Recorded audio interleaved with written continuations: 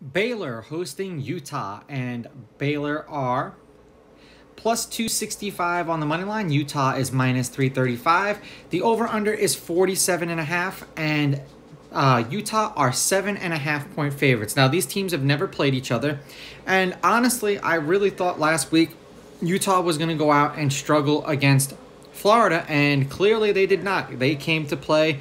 Their quarterback looked decent coming back from his torn meniscus in his knee, so it wasn't an awful outing. Utah is 5-2 against the spread in their last 7 games, and they are 11-3 straight up in their last 14.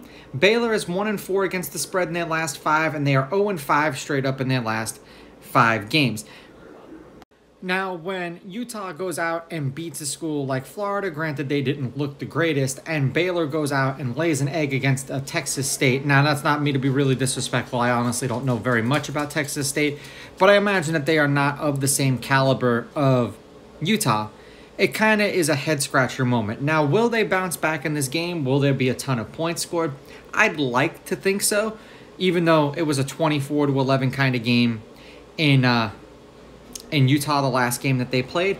I do think that the Utes will win this game. I was kind of initially a little skeptical, but we shall see. Now, I do expect this game to go over just because Baylor doesn't ever seem to be in low-scoring games. So I'm going to take Utah with the money line. I'm going to take Utah laying the points, and I'm going to go over the 46.5 points. I imagine that both of these teams can put up at least 30.